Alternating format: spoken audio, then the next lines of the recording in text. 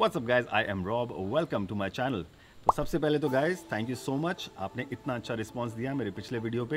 Guys बहुत खुशी होती है जब आपको मेरा काम पसंद आता है या फिर आप उसके बारे में कुछ अच्छा लिखते हैं, तो दिल से बहुत अच्छा लगता है। So thank you so much. और आप लोगों को पता है इस चैनल पे एक पोल चल रहा है, आप वहाँ पे क्लिक कर सकते हैं और वोट कर सकते हैं कि ये चैनल आपको हिंदी में चाहिए या फिर इंग्लिश में। और अगर आपको नहीं पता है मैं किस बारे में बात कर रहा हूँ तो वहीं पे क्लिक कीजिए, एक और वीडियो है वो देख लीजिए और आपको सारी डिटेल्स मिल जाएंगी। और अगर आप मेरे चैनल पे आ ही गए हैं और ये वीडियो देख रहे हैं और अगर आपने अभी तक सब्सक्राइब नहीं किया है तो वो बटन देख रहे हैं, उस पर क्लिक कर दीजिए और चैनल को सब्सक्राइब कर लीजिए, क्योंकि हर हफ्ते मैं बहुत ही इंटरेस्टिंग वीडियोस डालता हूँ एंड आई प्रॉमिस वो आपको बहुत ही पसंद आएंगे।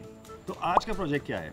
लास्ट वीक जो मैंने प्रोजेक्ट बनाया था उस पर मुझे बहुत सारे कमेंट्स मिले कि आप लोग गेम ऑफ थ्रोन्स नहीं देखते हैं और मुझे एवेंजर्स से रिलेटेड कुछ बनाना चाहिए था। Well, your request is my command. तो आज हम बनाएंगे Avengers end game poster. So get ready, it's time for some DIY। Why? Because I love it.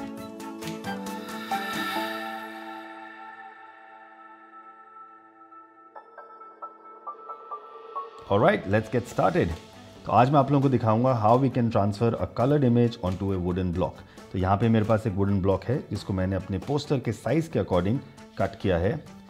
कुछ चीज़ आपको ध्यान में रखनी है कि जब आप एक वुडन ब्लॉक ले रहे हैं तो उसमें कोई डेंट या फिर होल्स नहीं होने चाहिए, नहीं तो आपका प्रिंट जो है वो अच्छे से नहीं आएगा। उसका सरफेस जो है वो एकदम स्मूथ होना चाहिए। सरफेस स्मूथ नहीं है तो आप एक सैंड पेपर लेके उसको सैंड कर सकते हैं और सरफेस को स्मूथ बना सकते हैं। एक बार सरफेस स्मूथ हो गया then you are good to go. उसके बाद आपको लेना है एक इमेज।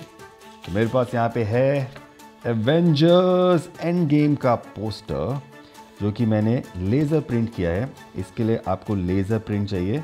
लेज़र प्रिंट जो है वो ज़्यादा बेटर वर्क करता है क्योंकि लेज़र प्रिंट में टोनर यूज़ होता है, इंक नहीं। और टोनर जो है वो एक तरीके का इलेक्ट्रिकली चार्ज पाउडर होता है जो पेपर पे कोट हो जाता है, तो उसको ट्रांसफ़र करना ईजी होता है। अगेन कुछ चीज़ें आपको ध्यान में रखनी है, जब आप कुछ भी ट्रांसफ़र कर रहे हैं वुड पे तो आपको इस तरीके से फेस डाउन ट्रांसफ़र करना होता है। तो उसके लिए आपको जब भी आप टेक्स्ट ऐड कर रहे हैं आपको ध्यान रखना है कि जो टेक्स्ट है वो फ्लिप्ड होना चाहिए, यानी कि मिरर इमेज होना चाहिए। तो यहाँ तो मैंने पूरा पोस्टर जो है उसको मिरर इमेज किया है, लोगो यहाँ पे ऐड किया है जो कि अगेन मिरर इमेज है, ताकि जब मैं ट्रांसफ़र लूँगा तो वो सीधा नज़र आएगा। और एक बार आपका इमेज और आपका वुडन ब्लॉक रेडी है तो आप ट्रांसफ़र का प्रोसेस शुरू कर सकते हैं। और उसके लिए मैं यूज़ करूँगा मॉड पॉज। ये आपको किसी भी एक अच्छे स्टेशनरी स्टोर पे मिल जाएगा, वरना आप ऑनलाइन भी मंगा सकते हैं।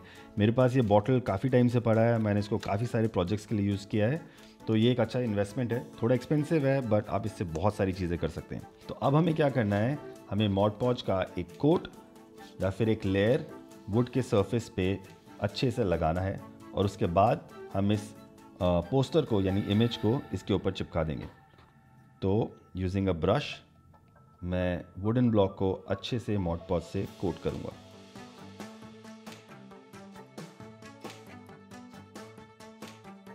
तो आपको आपके वुडन ब्लॉक को मॉड पॉज से अच्छी तरह से कवर करना है। In this case less is more, यानी कि आपको बहुत ज़्यादा लगाने की ज़रूरत नहीं है, बट मेक श्योर कि सारे कॉर्नर्स, सारा एरिया अच्छे से कवर हो जाए। आप देख सकते हैं मैंने एक अच्छा कोट लगाया इसके ऊपर।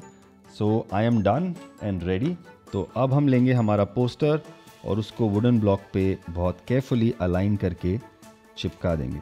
पोस्टर को प्लेस करने के बाद अच्छे से प्रेस करना है, थोड़ा प्रेशर अप्लाई करना है ताकि कोई भी एयर बबल जो हो वो निकल जाए और आपका जो पोस्टर है वो अच्छे से वुडन ब्लॉक पे चिपक जाए। ओके, तो इसको अब हम रख देंगे ड्राई होने के लिए। इसको सूखने में थोड़ा टाइम लगता है बिकॉज ये ग्लू की तरह है, तो it take some time. Okay, तो ये आ गया हमारा वुडन ब्लॉक जो अच्छे से सूख गया है। और अब हम मूव कर सकते हैं हमारे नेक्स्ट स्टेप की तरफ। तो अब हमें क्या करना है, ये जो पेपर की लेयर है उसे हमें रिमूव करना है। और होता क्या है, मॉड पॉज की वजह से जो प्रिंट है पेपर पे वो वुड पे चिपक जाता है, और जब आप पेपर रिमूव करेंगे तो आपका प्रिंट जो है वो नीचे से रिवील होगा। तो उसके लिए हमें थोड़ा पानी लगाना है और इसको पेपर को रब करके रिमूव करना है। So let's bring in a tray ताकि मेरा टेबल जो है वो ज़्यादा गंदा ना हो। तो अब इस पर थोड़ा पानी पोर करेंगे ताकि पेपर जो है वो वेट हो जाए और उसको निकालना जो है वो इजी हो जाएगा। आप चाहे तो इसको सीधा एक बेसिन में टैप के नीचे भी वॉश कर सकते हैं और पेपर को रिमूव कर सकते हैं। तो आप देख रहे हैं कि मैं पेपर को अच्छे से कोट कर रहा हूँ पानी से, और जैसे ही पेपर पूरी तरह वेट हो जाता है, सॉफ्ट होने लग जाता है, और फिर आप थोड़ा प्रेशर अप्लाई करेंगे तो वो रिमूव होने लग जाएगा like this. And you can see नीचे से हमारा जो प्रिंट है वो नज़र आ रहा है क्योंकि वो वुड पे अच्छे से चिपक गया है। तो बस अब आपको यही करना है, जेंटली आपको पेपर को रिमूव करना है, ज़्यादा प्रेशर डालने की ज़रूरत नहीं है, नहीं तो आपका प्रिंट जो है वो भी रब होके निकल जाएगा।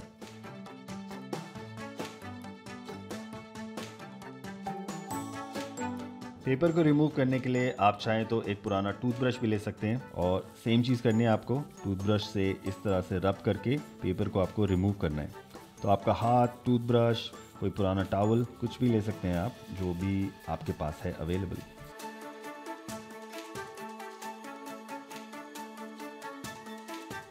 And we are done. तो थोड़ा पानी पोर करते हैं and let's check our final poster का रिवील।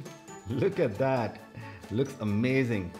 तो आप देख सकते हैं कि प्रिंट जो है काफ़ी अच्छा आया है, अच्छे से ये मेरे वुडन ब्लॉक पे ट्रांसफ़र हो गया है। कई जगह से थोड़ा पील हो गया, यहाँ से भी कॉर्नर से। आई थिंक वहाँ पे मॉड पॉज अच्छे से नहीं चिपका था या मैंने थोड़ा ज़्यादा रब किया, तो थोड़ी बहुत मिस्टेक्स तो हो जाती हैं और इसकी वजह से थोड़ा अच्छा डिस्ट्रेस लुक आया है। एंड एंड गेम है, थोड़ी फाइट तो होगी, डिस्ट्रक्शन तो होगा, तो थोड़ा उसका आफ्टर मैथ दिख रहा है। तो लुक्स नाइस। इसको वाइप करते हैं and let's check the final reveal.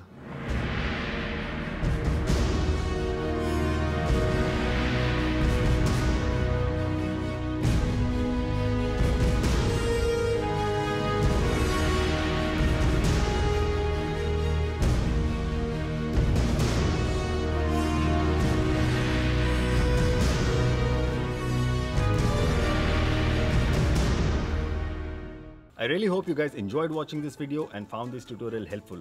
अगर पसंद आया है तो guys लाइक करना, शेयर करना और नीचे कमेंट ज़रूर करना। और अगर आपने सब्सक्राइब कर लिया है तो अपने फ्रेंड्स को भी करा देना। वैसे बहुत सारे लोगों को पता ही नहीं है कि मैं YouTube पे एग्जिस्ट करता हूँ, तो आप ही लोग मेरी मदद कर सकते हैं, स्प्रेड द वर्ड। तो चलिए मैं मिलूंगा आपसे अगले हफ्ते। Till then, like I always say, do good and be good. Piece.